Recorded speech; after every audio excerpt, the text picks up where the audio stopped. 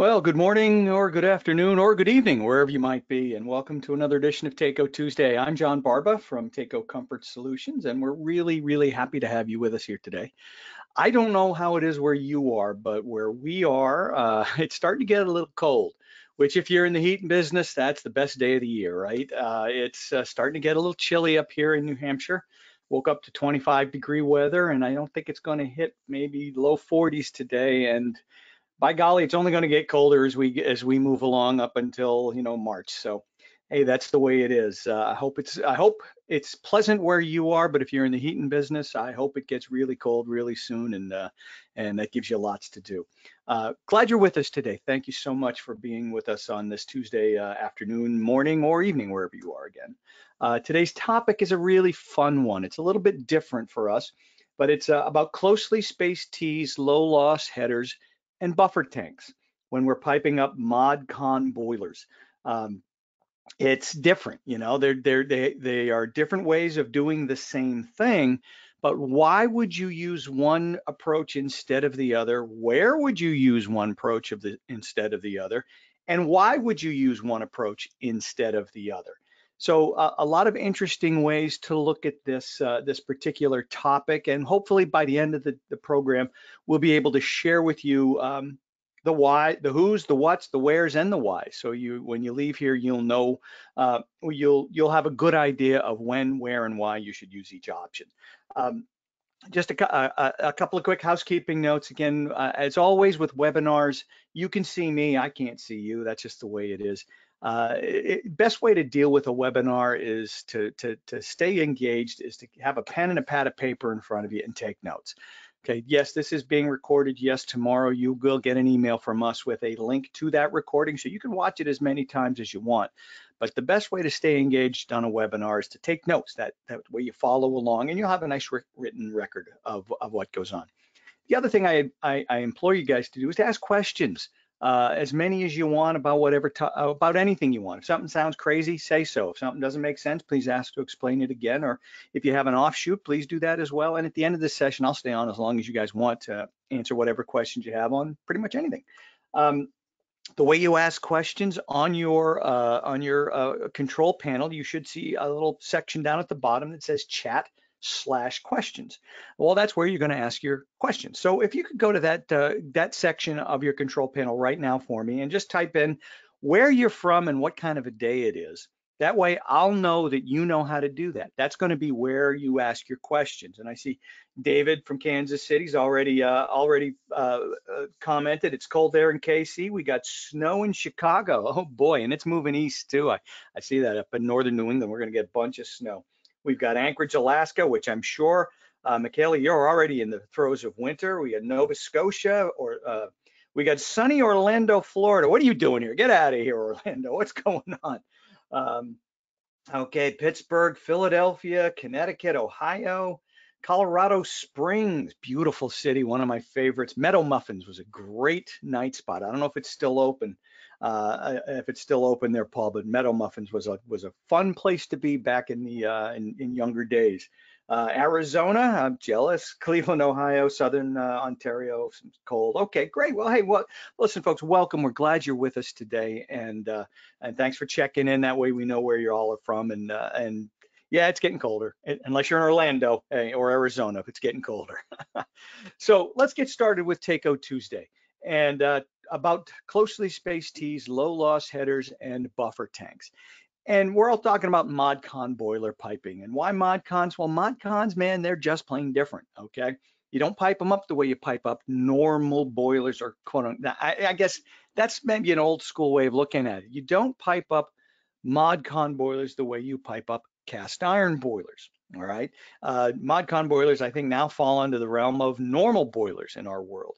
So you pipe up mod con boilers in a unique way. And for us, it's because we deal with system delta T's of around 20 degrees, all right? We design our systems to 20-degree delta T's, and we will very commonly have wider delta T's across the heat exchanger of the mod con boiler. We have to pipe them up in a way that gives us something called hydraulic separation. And we're going to discuss that in a second. But we got to keep the two flows separate simply because the dynamics are different. Okay, the dynamics are different between those two flow rates. We like a nice wide delta T on the boiler. The system might have a delta T of 20 or maybe sometimes even 10 if it's radiant floor heating. So we have to make those two play nicely together. And the way we do that is primary, secondary piping with a wee bit of a twist, all right, with a wee bit of a twist, and we call that twist moose-antler piping. And you'll see some of the pictures later on that'll kind of explain why we call it moose-antler piping. Primary, secondary piping with a cast iron boiler is designed specifically to protect that boiler against low return water temperatures. It's simply a primary loop that goes from the gazouta hole of the boiler around the mechanical room and back into the gazinda side of the boiler. And then with closely spaced T's, you take secondary runs off of that primary loop. This is a little bit different, all right? With ModCon piping, it's a little bit different because we don't need to protect the boiler. We don't want to protect the boiler. So it's that primary, secondary piping with a twist that we talked about. The other thing we have to deal with is in many models is a high head loss heat exchanger, which is going to put a little bit of onus on our circulator sizing. That's this pump right here. We have to size that circulator appropriately. It's not as hard as you think. At the end of the session, we're going to talk about how to do that, and it might surprise you that that circulator does not have to be humongous in a lot of cases. So we're going to cover all of these different topics today and hopefully be able to answer some questions for you. So with T's, low loss headers and tanks, we're going to discuss the 3 W's. The first is, what are they? The first W is what? What are they? What are these piping arrangements all about? The next one is, when should you use them? When should you use one instead of the other? And the most important one is why. Why you should use one instead of the other in certain applications. My old man used to tell me, knowing how is good, but knowing why is better, because those who know how will always work for those who know why.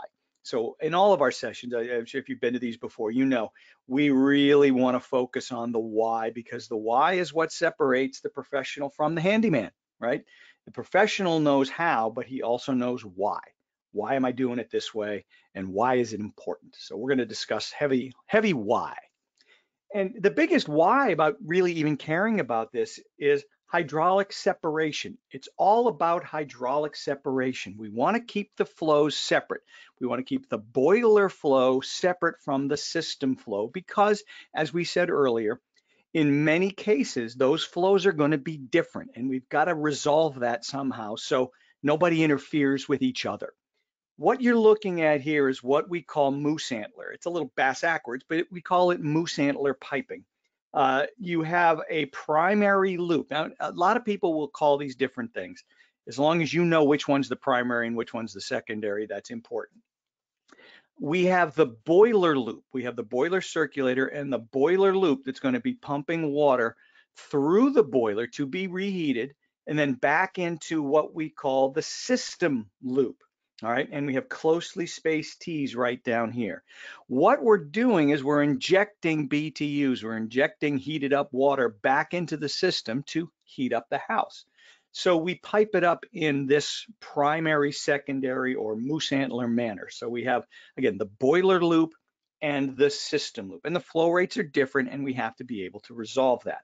So that's closely spaced T's, and that's how we keep the flow rates separate, the flow separate, and the important part is right here, your closely spaced T's, and we'll discuss that. We want to make sure that the circulators don't interfere with each other for as much of the time as we can. There's going to be instances, folks, where they do, and there's really, in many cases, there's no way around it, especially if you're zoning with zone valves and have a variable speed pump, or even if you don't have a variable speed pump. In a lot of cases, you simply can't get around that. They will interfere. We just want to minimize that. All right. So we want to make sure they don't interfere with one another. So here's your moose-antler closely spaced T's piping. Here's a buffer, or here's a hydraulic separator. Okay, that's this guy right here. It's a combination of a basically closely spaced T's being piped for you as a convenience item in combination with some mass of hot water. All right, so it's a little mini tank, if you will, and it does a very good job of keeping the flows separate. Does a really good job of keeping those flows separate. The third option, of course, is your buffer tank, and a buffer tank is really nothing more than a really big hydraulic separator, all right, or low loss header, if you will. So if you take a look at HS1, this guy right here, okay, that's your hydraulic separator. It's a small tank with 4 holes in it, all right. A buffer tank is a big tank with 4 holes in it. Okay. Can you do it with 2 holes? Yeah, but you're piping outside of that starts to get a little bit complicated. 4 holes, if you want simplicity, simply works very well. It's a big hydraulic separator. And there are instances where you're going to want to use that instead of a hydraulic separator, which we'll discuss. So with any one of these 3 piping arrangements, our goal is hydraulic separation to make sure the circulators don't interfere with each other for as much of the time as we possibly can have that. So that's the goal behind all 3 of these things. Let's talk about closely spaced tees for a minute. I'm going to check real quick if we have any questions. Nope, everybody's just still checking in on where they're from. Terrific. And again, you have questions, just type them on in. Don't really wait till the end of the class to take your questions. I'll take them as they come. So as you think of them, shoot them in, and we'll answer them as we go as best we can. If you're going to do closely spaced tees, here's maybe an H. We got 3 W's. Here's an H. Here's the how part. Some things for you to think about, the ABCs of closely spaced tees. The spacing is important here. In dimension A, which is basically between the 2 tees, we want them closely spaced. So that's 4 pipe diameters max. So if it's 1-inch pipe, we're talking 4 inches center to center, all right? Keep them as close together as you can. The further apart you have them, or the farther apart you have them, let's use the right word, the farther apart you have them, the more pressure loss there is in between the 2 tees. So we like to keep them nice and close together. So again, flow through your primary loop will not interfere with or create or influence flow through your secondary loop and vice versa. So we want to keep those 2 tees as close together as we can. So that's called your common piping, and we're looking at 4 pipe diameters max. Now your B dimensions on the Gazzouta side of one of the tees or the Gazinda side of the other, the inlet and the outlet, we're looking at an 8 pipe diameter minimum inlet, okay? So this guy right here, if the flow is coming this way, all right, if the flow is coming, let's see if I can get this, my pen here. If the flow is coming this way, all right, we want 8 pipe diameters minimum on the Gazinta side. On the Gazzouta side, we want 4 pipe diameters minimum. So again, if it's 1 inch, we're looking at 8-inch pipe right here, or 8 inches of pipe here, and we're looking at 4 inches of pipe on the other side minimum. All right, minimum. Now, this is going to get interesting in a second. If you are going down to a heating outlet, as shown here with C, then you want to create a thermal trap, and that's about a minimum of 18 inches. So you might go down and then up to create a thermal trap if necessary, Okay. Question from William Bruno: will heat exchangers be addressed? Not today, but we can address those in future presentations, and we will. So thank you, William, but we won't be dealing with them specifically today. All righty, so there's your ABCs of closely spaced tees. What does that look like in practice? Well, let's take a look. I have a 1-inch header here, a 1-inch pipe. So the 2 A diameters, what would they be? What would the spacing be in both of those A diameters in that common piping between those closely spaced tees? Type in your answer once you know it. I want to see where you're at. So what is your the spacing, the minimum spacing between those closely spaced tees in diameter A? Type in your answer when you know it. Yep, we got 4 inches max. It's 4 inches max. So that's in diameter A, that's a maximum of 4 pipe diameters. Okay, that's what you're looking for, 4 pipe diameters. Now, what about B? Let's take a look at B. What's the minimum spacing right there between the outlet of the first one and the inlet of the second one? Let's type in your answer there and see what you have. All right, so we have an 8, Let's see if we got any other answers. What do you guys think out there? The minimum spacing between the Gazauta on one side and the Gazinta on the other.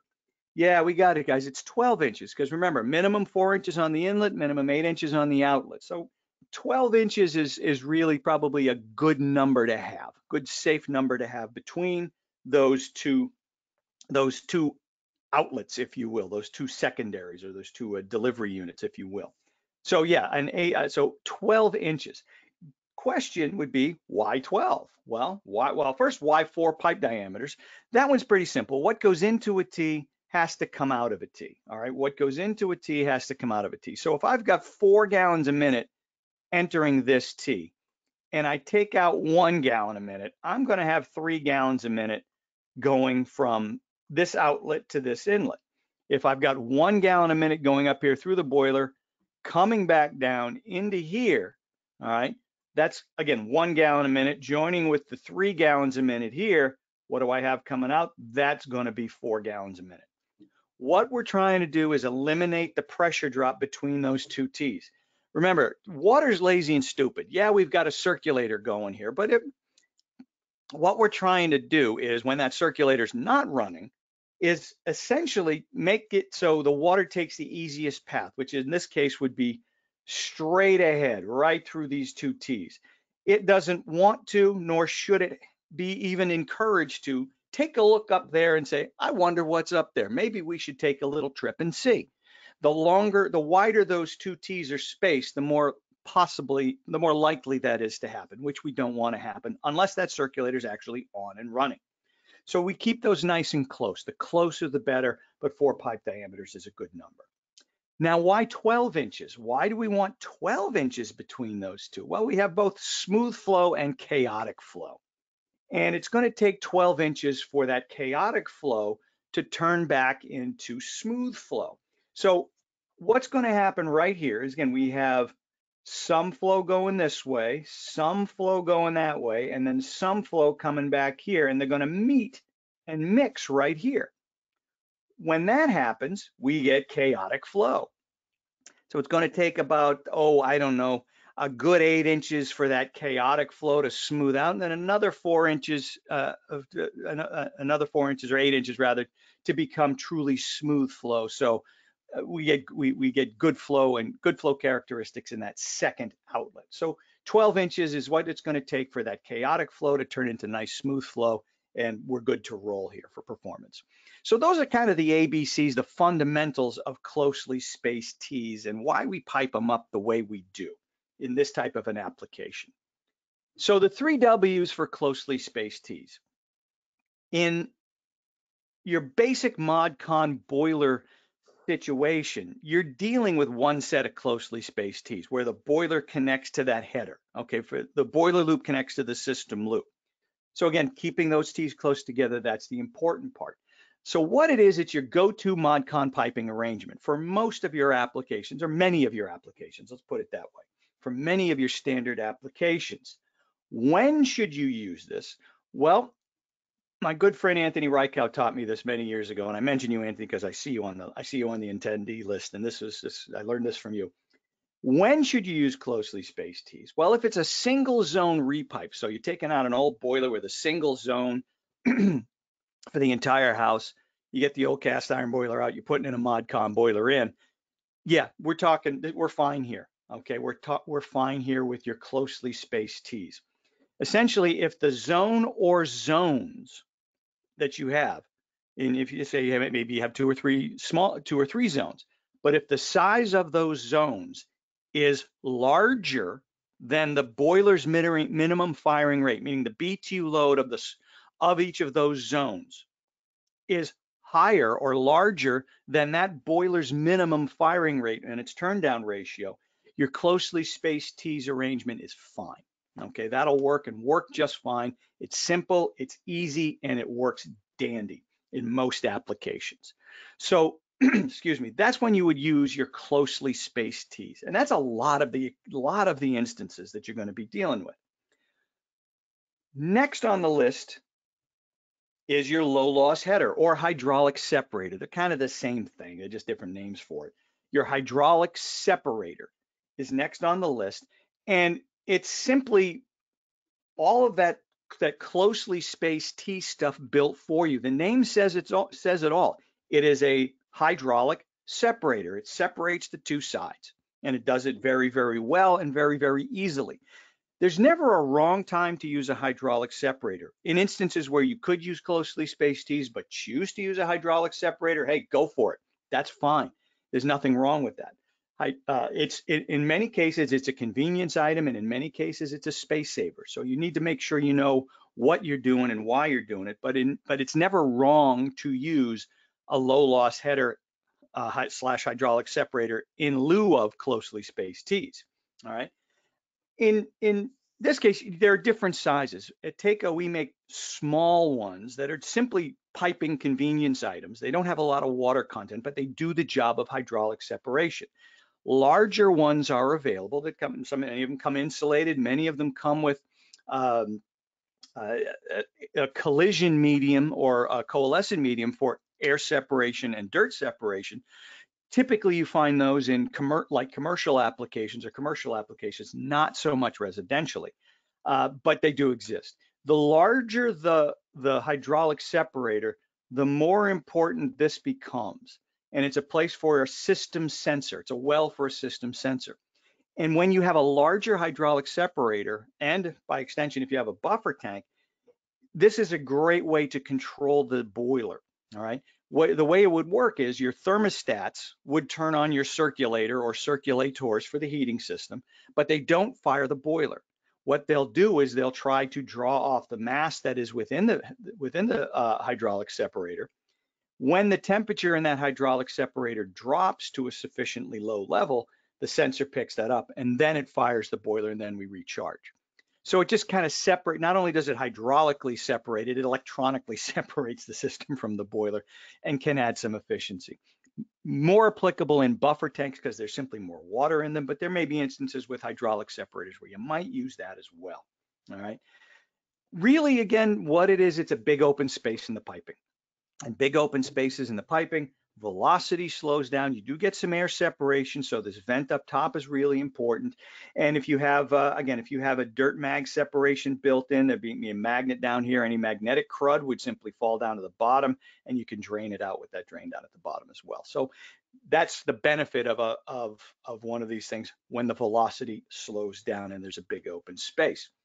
And we keep the boiler flow separate from the system flow. All right, we keep those two separate. And as you can see right in here, there's mixing. There's mixing of the water going out to the system, and there's mixing of the water going back to the boiler. All right, so we need to be cognizant of that. We need to understand what that's all about. Best applications and how do we figure out our temperatures. Let's talk about that now. Your best applications are going to be instances where the system GPM is greater than the boiler GPM. Now, that happens a lot, right? That does happen a lot. But the other instance is when you combine that with a lot of zones, and the zones, the smaller zones, are about the same BTU load as the boiler's lowest firing rate. What we're trying to do here is manage short cycling as best we can. So the instances where you really want to use a hydraulic separator would be when the system GPM is significantly larger than the boiler GPM, but the smallest zone load, BTU loads, are about the same as or in the neighborhood as the lowest firing rate in that boiler. So here's an example that I want to share with you in terms of water temperature, okay? What we have here is a system, okay, that's 90,000 BTUs. All right, I got a 90,000 BTU load on this side of the system, okay, over here, 90,000 BTUs. The required supply water temperature on that side is 150 degrees under design conditions, 150 degrees. And my design is, I'm designing around a delta T of 20. All right, so the water goes out at 150, it's going to come back at 130. All right. Pop quiz. What is the system flow rate? All combined, all zones calling, what's my flow rate on the the delivery side of that hydraulic separator. And the hint is GPM equals BTUH divided by delta T times 500. All right, let's see what you got. Let's see what you got. See if you can come up with a gallons per minute flow rate. And we got a couple here. Yep, Jill has it, Lauren has it. Anybody else? What's the gallons per minute flow rate on the delivery side of that system? And I see a couple questions in here, and I'll try to get to them as quick as I can. Yep, Neil, David, yep, you all got it. 9 gallons per minute. Nicholas, excellent. 9 gallons per minute. 90,000 divided by 20 times 500, or 10,000. 90,000 divided by 10,000, 9 gallons per minute. That's what we're looking for on the delivery side of the system. Now, again, that water's coming back at 130. The question I have for you now my boiler, I'm setting up my boiler at a 40-degree delta T. And if I look in the manual of the boiler manufacturer, it says at a 40-degree delta T, meaning the water comes back at one temperature, it goes out at 40 degrees higher. That flow rate's 4.5 gallons per minute. Okay, so you see I got 9 gallons a minute over here. I got 4.5 gallons a minute over here. That hydraulic separator is keeping those two separate. But the question I have for you is this. Based on what you see here, what water temperature does the boiler have to make under design conditions for this to work? What water temperature does the boiler have to make in order for this system to do its job under design conditions? Let's see what you got. All right, there's no math here. Let's see if you can figure it out. There's no formula. Let's see if you can figure it out. Let's see if you can infer it. There's a couple ways to do it. There's a heavy math way, which I'm not going to bore you with today, but there's actually a simple way to infer this. What water temperature does the boiler have to make in order for this system to work? Understand that there's mixing going on in that hydraulic separator. So we're going to have that boiler make what water temperature? Dave, you got it, baby. Good job. Yes, sir. Yes, sir. Anybody else? Let's see how we're doing here. Yep. Patrick, you have it as well. Paul, not quite, a little high there. 170. 170. Yeah, the boiler's going to have to make 170-degree water under design conditions. How do we know that? Well, what's the water temperature coming back from the system? It's 130, right? Yeah, there's some mixing going on in here, but we'll, without an extra math, we're going to have to figure. We're going to deal with 130. If the boiler has a 40-degree delta T, is operating on a 40-degree delta T, well, 130 coming back, 40-degree delta T in the boiler, well, 130 and 40, that's 170, man. We call it 170. We call it 170. So we want that boiler to make 170-degree water. Michael says, looks like a typical combi boiler scenario. Yeah, very much so. Very much so. Very good. Very good. Excellent. Excellent. Excellent. So the 3 W's for hydraulic separators. The 3 W's for hydraulic separators. Again, it's a packaged, closely spaced T. All right, it's all packaged for you. And it includes some mass. It's a piping convenience item. It helps save space. It helps save time. But it also, again, that mass does help serve a purpose to address some short cycling issues. When you have multiple zones and those zones are about the same size as the minimum boiler firing rate, a little higher, a little lower, we're okay. But if that's the case, when they're about the same size as the minimum boiler firing rate, you want to default to a hydraulic separator. But as we said earlier, when it comes to closely spaced T's or hydraulic separators, you're never wrong going with a hydraulic separator. Never wrong, never wrong. And lastly, why? Convenience and space, and again, helps address short cycling when you're in a multi-zone system. All righty, very good, excellent, folks. I'm glad I thank you for the interaction. Thank you for the questions. I want to go back to a question here earlier. Are the manifolds that are available a hydraulic separator? I'm not, Nick, I might want to rephrase that. I'm not sure what you mean there. A manifold, a hydraulic separator, a lot of boiler manufacturers will sell a manifold that kind of goes underneath the boiler and kind of has 2 gazintas and a couple of gazoutas. That's their version of a low loss header. So again, it keeps the flow separate. So if that's what you mean, Nick, I think, yeah, that would certainly qualify. Yeah. And then why does the return water go back to the supply pipe, thus dropping the temperature to everything downstream? In that application, and that's a great question on, in that instance that we talked about, that would be a situation where you have a loop and you're just taking supply and return off of that loop, and then for one application, then downstream you're taking a supply and return off of another. You have cascading water temperatures. If you have that situation, if you are doing cascading water temperatures, obviously you start with your highest temperature load first, and then the lower temperature load, and then a lower temperature load, and so forth. You got to plan around that. Okay, you got to plan around that, obviously. So good, thank you. Good question. Good question. Good question. Zadite. Okay, excellent, folks. Let's keep her going, man. Let's keep her going.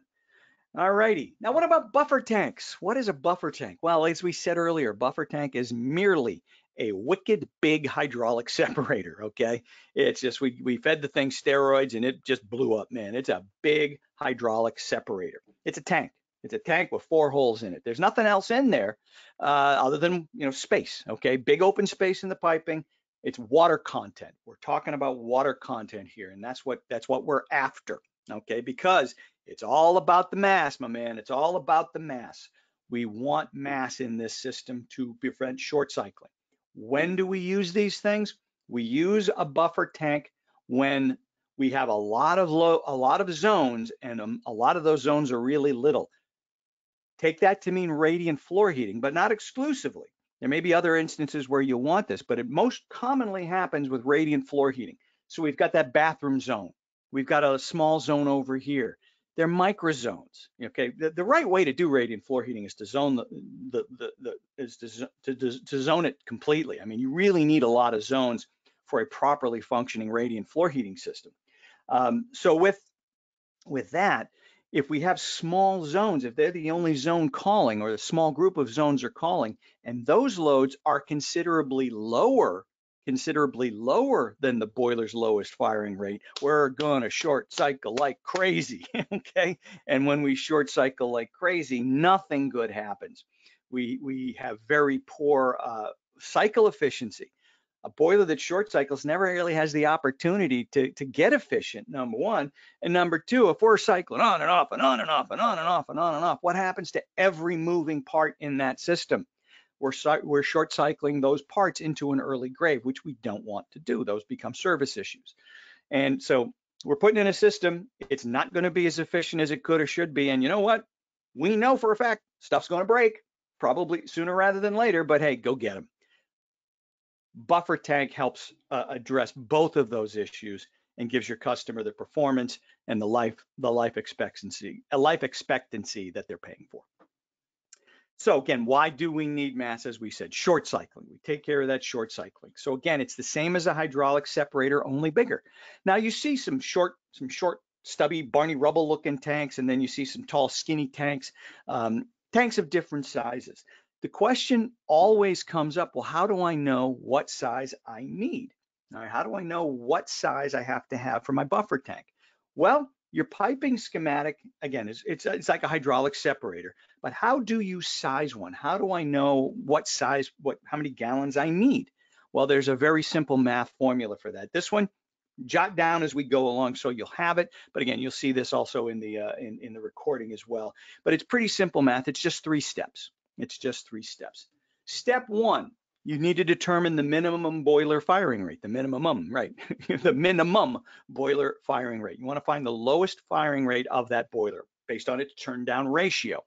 Once you find that, the next thing you want to find is the BTU load of the smallest zone. And this is, again, under design conditions, because we're talking about worst case scenarios. So the minimum boiler firing rate and then the BTU load of the smallest zone.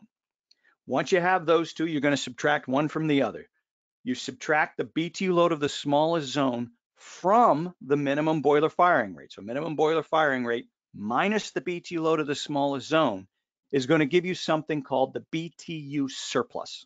This is just the extra BTUs that boiler is making at the minimum firing rate.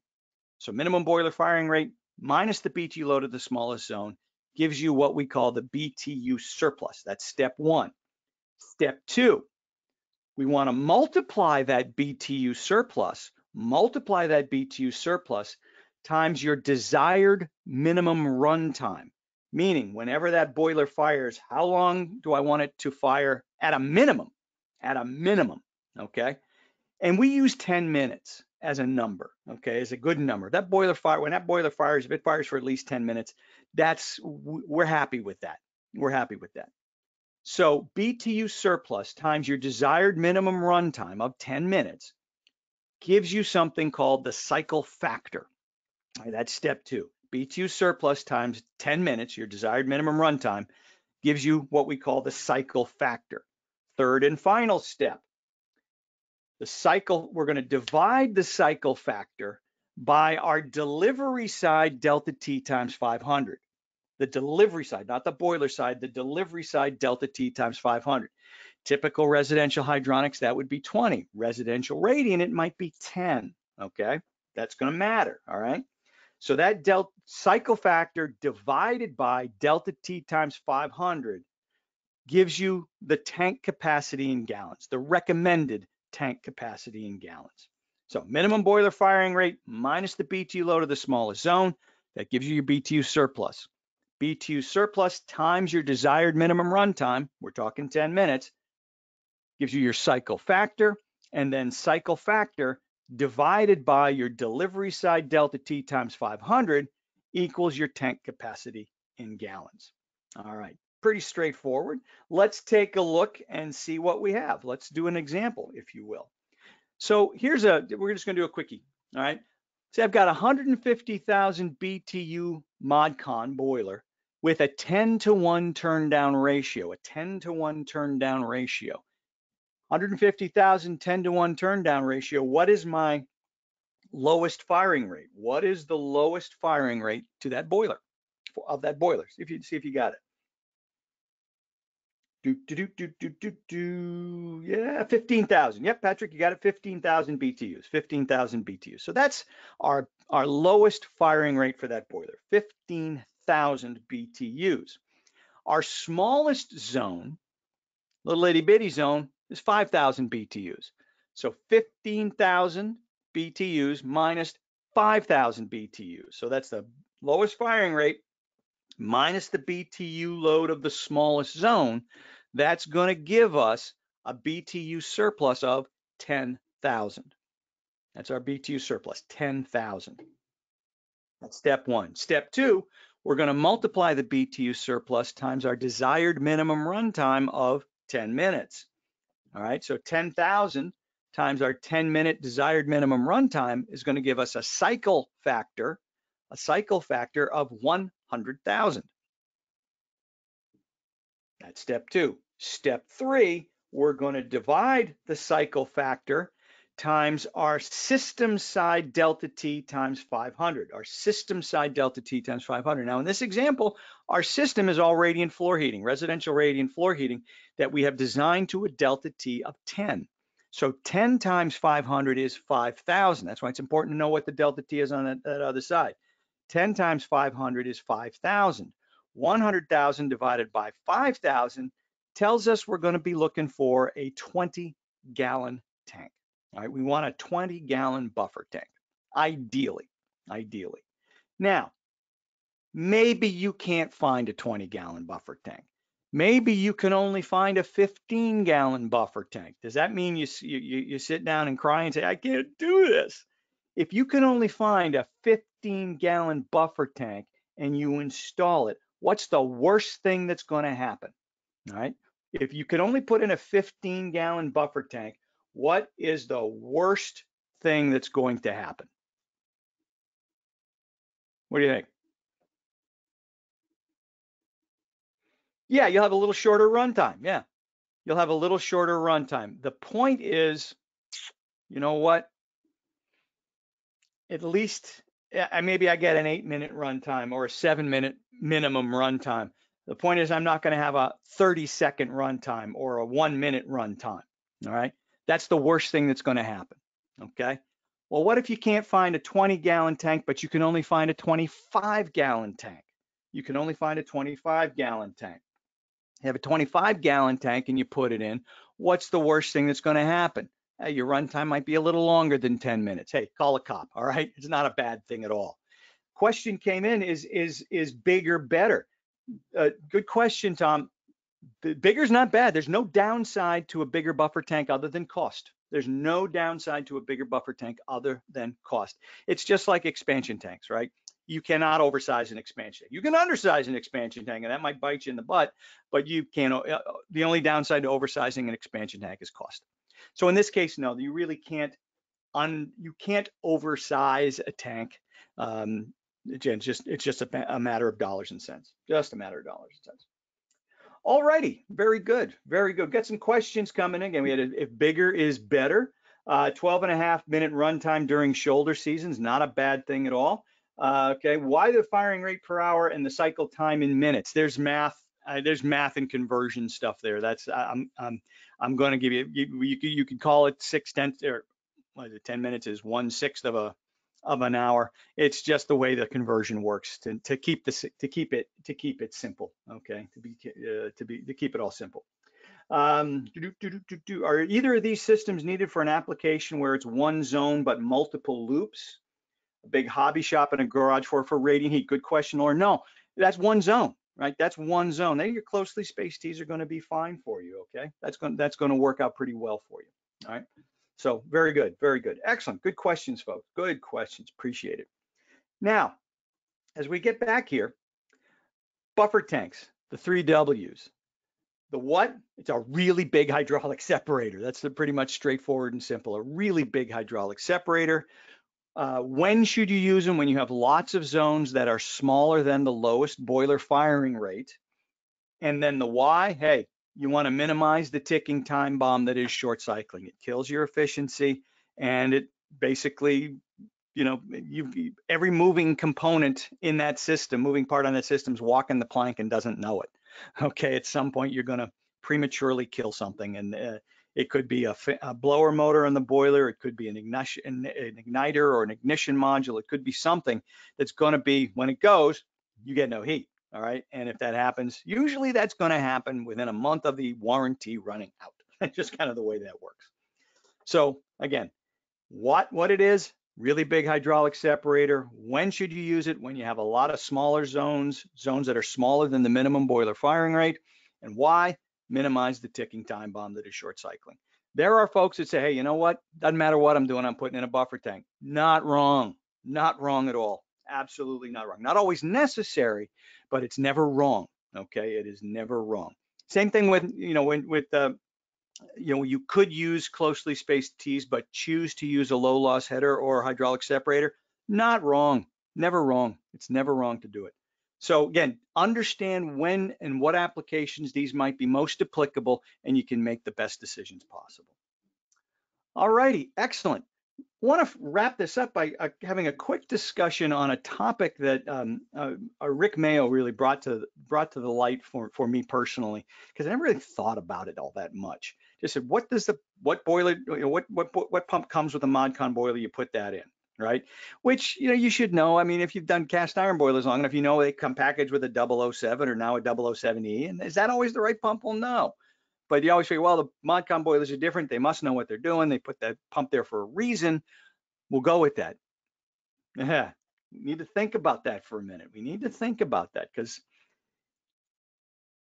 it depends on how you read the information in the manual. And every boiler does come with a manual. And what's really cool about the manual is that it is free, and virtually all of the answers you seek can be found there for the most part. Now, you may have to work a little bit to find it, but they're there.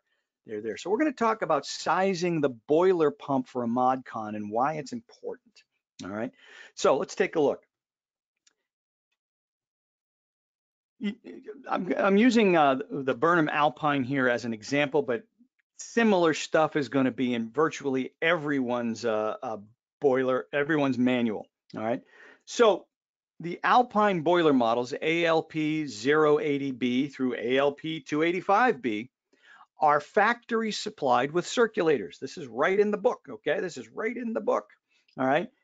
Which are sized for near boiler piping equivalent length of 50 feet, meaning this through the heat exchanger and back. That is the equivalent of 50 feet of pipe.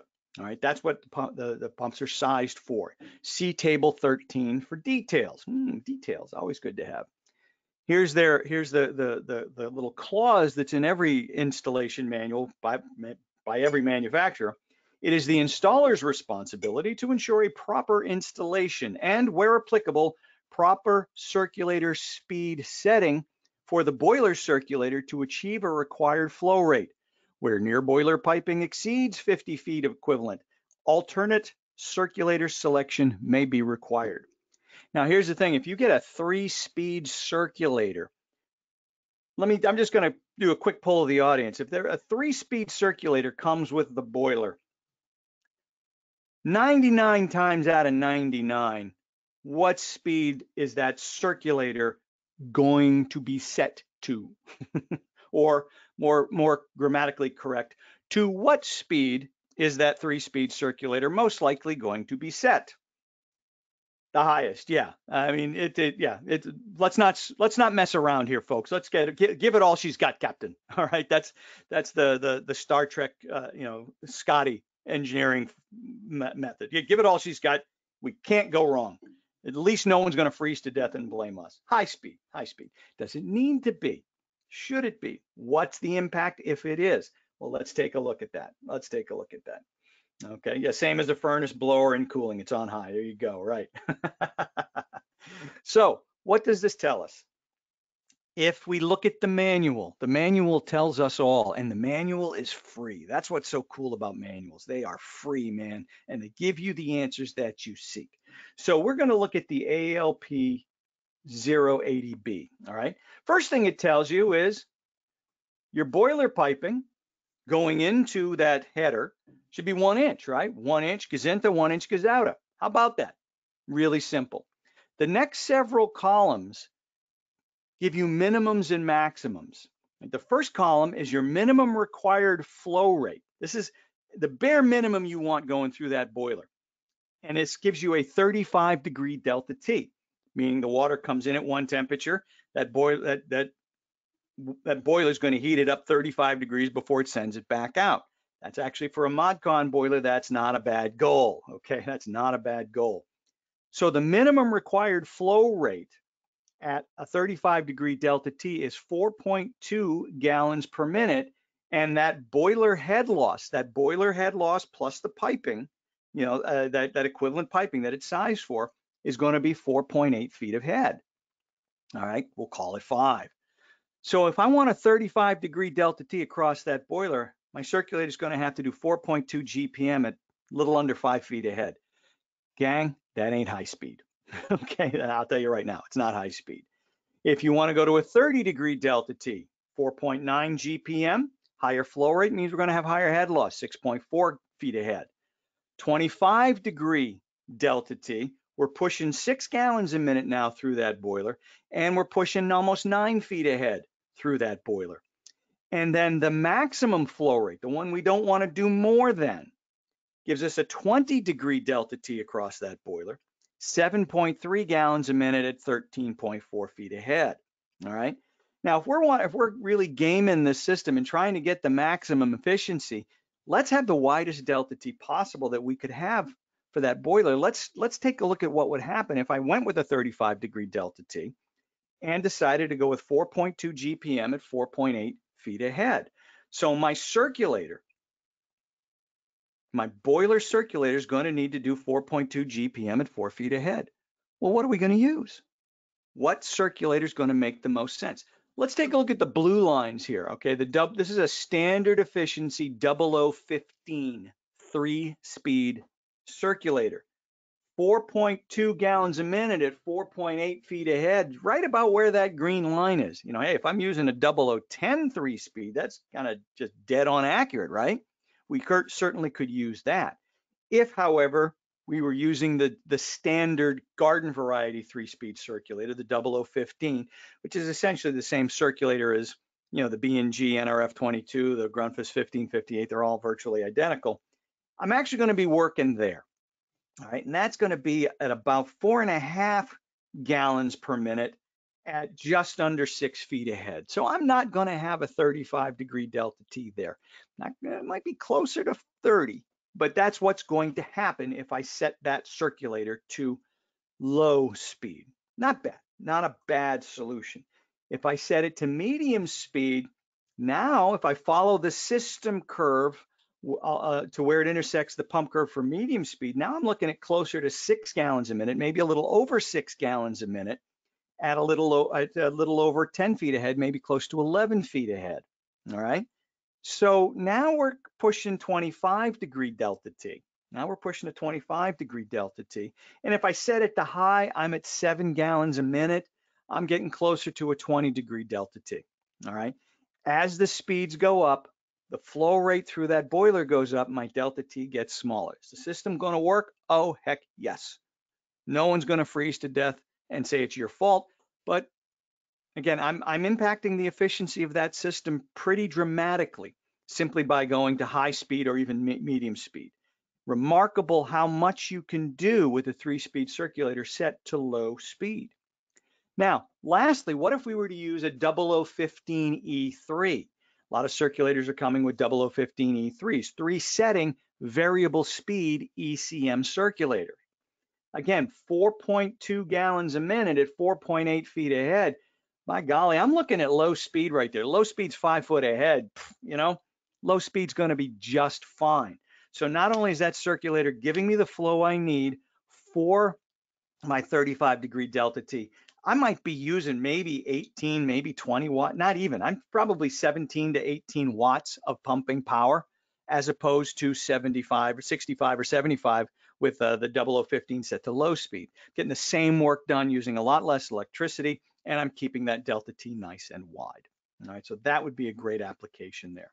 Now, one of the things we commonly hear is particularly when it comes to delta T circulators being used as your system pumps. Well, gee, don't use a delta, my golly, don't use a delta T pump on as your system circulator in a ModCon.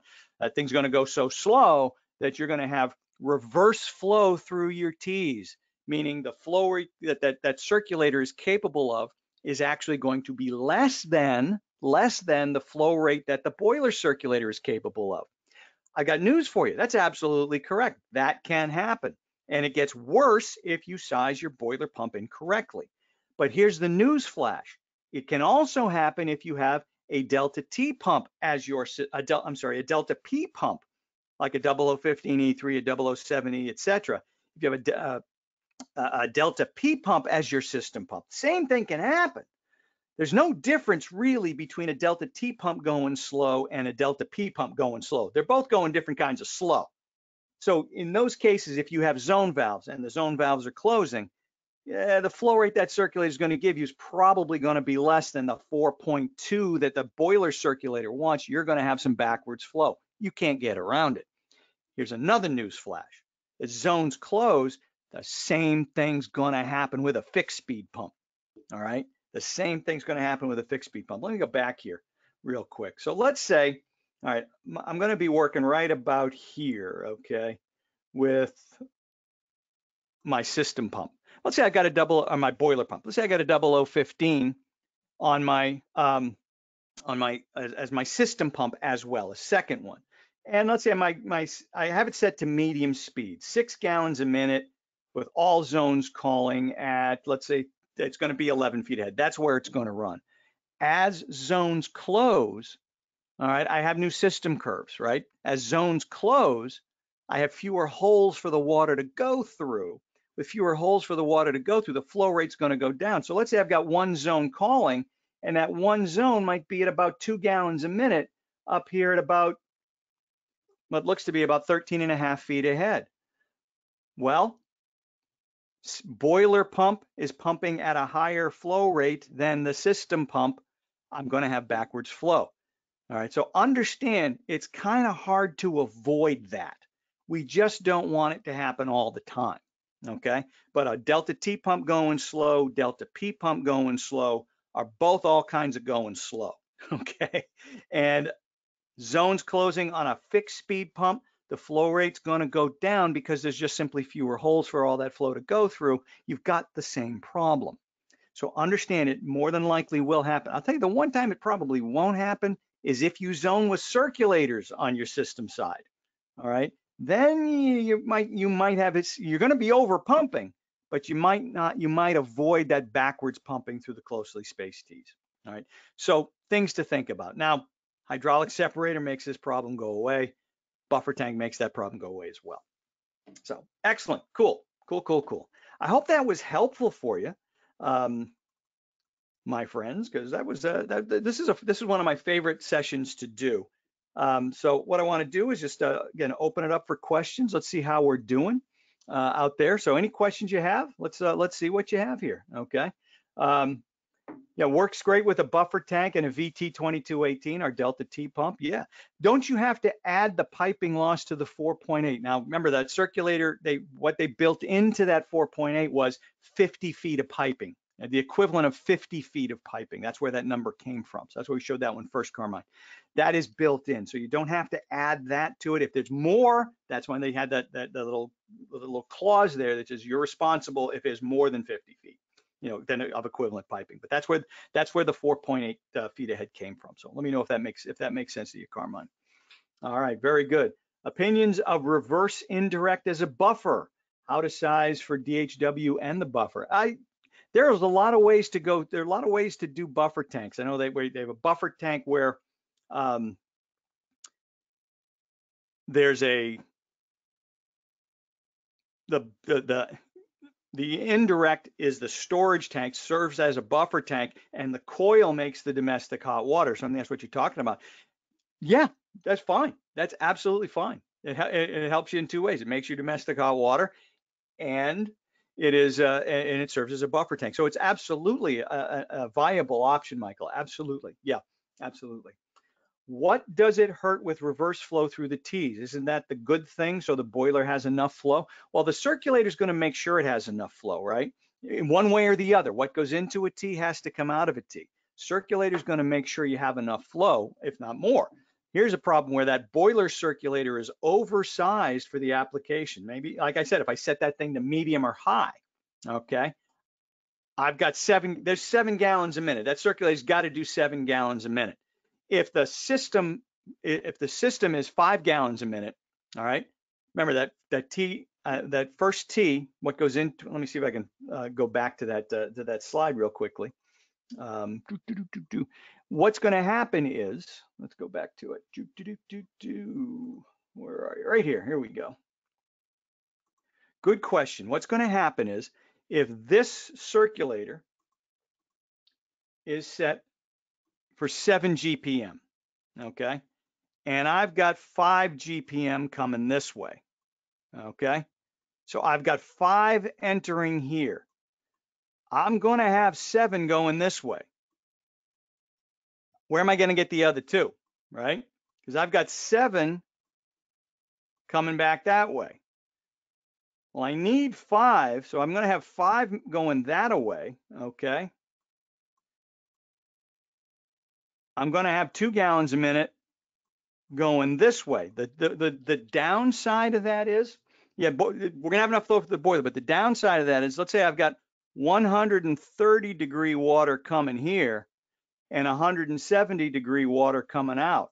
So right now I'm mixing 2 gallons of 170 with 5 gallons of 130. I'm not going to have 130 degree water going back to the boiler. That boiler water is going to be warmer, and we're going to short cycle some more, and we're not going to condense maybe as much as we could or should. All right. So that's the downside. That's the downside. We want to try to avoid that as much as we can. I don't think we're ever going to be in a situation where we eliminate it completely. Again, unless you go with a hydraulic separator or a buffer tank. But that's the situation we're trying to avoid. So properly sizing this circulator is going to go a long way towards minimizing the impact. Might not be able to eliminate it, but we sure as heck can minimize it. And again, understand this about variable speed circulators. Slow is slow, right? A Delta P pump going slow, a Delta T pump going slow, or both going slow. And fixed speed circulator, zone valves closed, we back up the pump curve, all right? We have lower flow rates. So the same thing's going to happen anyway. So again, you want to make sure you understand that that's going to happen and try to minimize the impact. Like I said, hydraulic separator is never wrong. buffer tank's never wrong. So it can help mitigate those issues, but just understand that that's what can happen. Zadite. Okay. Very good. I have piped, let's see, we have some more questions here. I have piped the primary boiler loop backwards and it works fine. What drawbacks? The primary loop backwards. So your return, let me understand that, Paul, if I got it. So basically, this pipe connects here, and this pipe connects downstream. Yeah, I'm sure it works fine. All right. What's going to happen is you're going to temper the water going back to the boiler. You're going to have a mix. Your mix is going to be before you get to the gazinto of the boiler. You're going to be raising that water temperature, and basically it's the same thing as having reverse flow. Raise the return water temperature, might short cycle some, and maybe not condense quite as much. Is it going to work? Yeah, sure. Yeah, again, define work. Are we heating the house and no one's complaining? There you go. Yeah, I'm pretty sure that'll work. That'll work and work just fine. Again, ideal, different discussion. But is it going to work and keep people from freezing to death? I would say yes, absolutely. Because what the scenario is here, people aren't gonna freeze to death. We're just minimizing the efficiency of the boiler. We're impacting the efficiency of the boiler and maybe the life of the moving parts by encouraging short cycling. Very good, very good. Oh, guys, great questions today. Outstanding. Really appreciate it. So keep them coming. Like I said, I've got an open hour here, so I can basically do whatever I want. Whatever questions you have, folks, please feel free to share them with us. And whether it's about today's topic or any topic you really want to talk about at this point, happy to stay on as long as you all have some questions.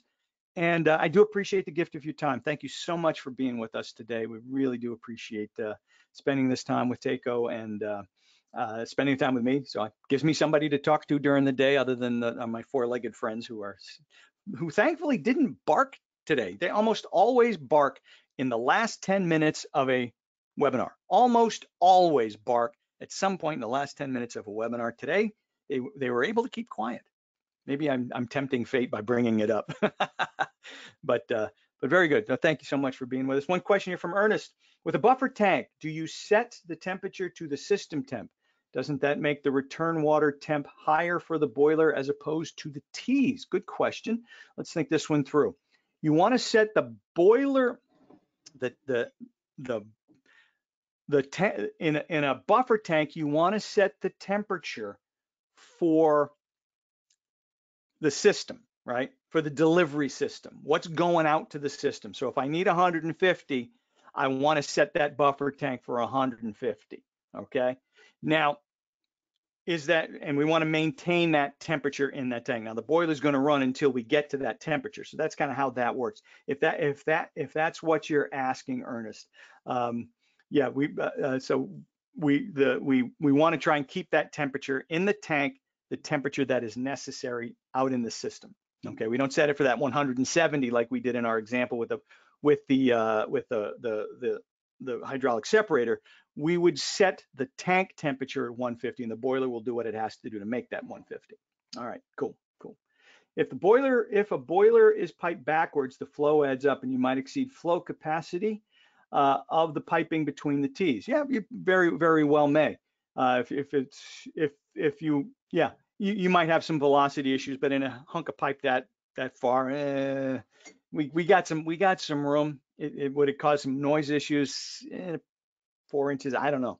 That's a good question. Yeah, you wouldn't. Again, you'd want to try to avoid that, but 4 inches is 4 inches, right? Does the supply for an indirect have to come off the primary, or can it come off the secondary? I believe this would be necessary for boiler supplied manifolds, says Nick. I've seen for indirects, generally speaking with mod cons, I've seen them piped right off of the boiler loop before you get to a buffer or closely spaced T's or your buffer tank or your hydraulic separator. Usually comes off of the supply and return legs going into and out of the boiler. So that's kind of where we would look at that, Nick. Better place to. Let me see if I might have a drawing of that. Let's see what we have here. Boom, boom, boom, boom. No, let me go back. Oh, I think we can come up with one right here. There we go. Yeah, here you see that picture with the indirect taken off of the supply and return piping right to the boiler. That makes sense. Right, let me know if that one answers your questions.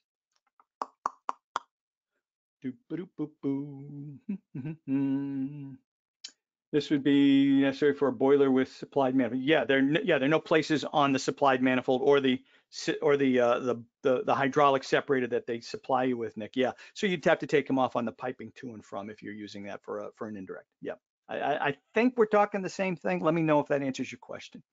Okay. Very good. All right. Terrific, terrific. Leroy says some boiler manufacturers use the sensor with outdoor reset. Yeah, you can certainly do outdoor reset that way as well. Very good. All right, folks. Well, hey, more questions. Let's keep them coming. Let's keep them coming. Beautiful day today in New Hampshire. Nice and sunny, but cold. But cold. Let's see what the temperature today is. Kind of in that. I think it's going to be in that 40 range, low 40s. It was 25 this morning. The dogs looked at me and said, "We want to go out." And I said, "Well, good luck. Have a nice time. I'm staying right here." Maybe that's why they're not barking. They're kind of, or they're waiting for me to go take them out somewhere. But that's okay. But yeah, beautiful day here in New Hampshire, and hopefully it's nice where you are. And it gets snowing in Chicago, and other folks have some winter approaching. So again, in the heating business, these are good days, right? These are good days. These are the ones that get your blood pumping. Very good. All righty. Seems as though the questions have slowed down. So I'm going to say thank you to everybody. Really do appreciate it. What kind of dogs? Snuck one in there, Paul. What kind of dogs? I have a little Cocker Spaniel Poodle mix named Lola. She's a sweetheart. She is a sweetheart. She's about 18 pounds, thereabouts. And then a little Yorkshire Terrier Maltese mix. We call him a Morkie, named Frankie. So we have Frankie and Lola. Frankie and Lola, and Frankie's my special pal. You know, the Lola is partial to Heidi, and Frankie's partial to me. So that's kind of the way it works. So it's the guys against the girls in this house, I guess. But they're good little pups. They're good little pups. Happy Thanksgiving to you, Nick, and happy Thanksgiving to everybody out there. Really do appreciate the gift of your time. It's so special to be able to spend some time with you, and we really do appreciate it. Thank you, Ken, and thank you, Brian. Awesome. Well, folks, have a great rest of your Tuesday and a fantastic rest of your week.